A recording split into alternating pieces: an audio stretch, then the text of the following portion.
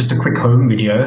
It's a fact that our grandparents' generation started something called ecocide. Go Google what that word means.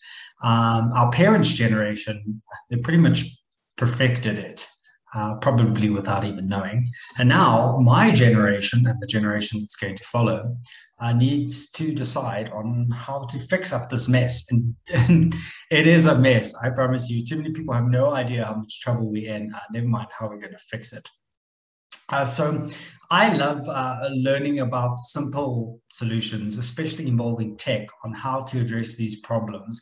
And the video I'm watching tonight in my research, because I study most evenings, and I'll attach it to this quick post, is a prime example of these kind of innovations. And we need to start acting on these innovations, no matter what the problems are in South Africa today. I don't want us to be left behind because the world is changing.